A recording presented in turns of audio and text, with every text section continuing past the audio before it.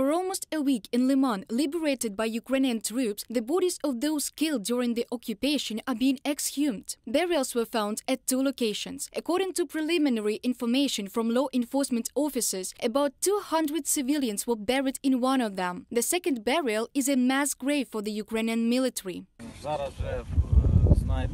55 bodies have been already exhumed, but work continues. These are civilians, the local population and our defenders, servicemen of the armed forces of Ukraine. For more than 4 months, the city was under the occupation of the Russian army. The causes of death of all those buried will be established by forensic experts. However, law enforcement officers already report that many people were killed as the result of artillery shelling.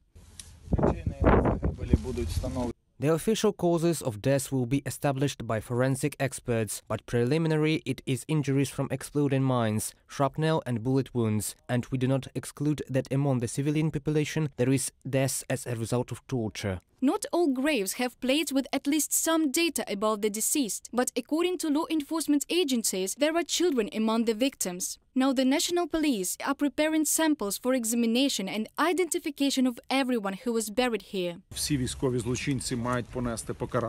All war criminals should be punished, preferably in an international court. I believe that Russia, as a prison of the peoples, including the indigenous peoples who are brought here to fight, the Buryats, the Caucasian peoples, Russia must fall, and such evil should not be repeated in any form. The occupation in Liman lasted for 4 months. As a result of shelling by the Russian army, about 80% of the city's infrastructure was damaged. Every 10th residential house is destroyed or damaged. Reported by Diana Kolesnik, Olena Gramova, UATV News.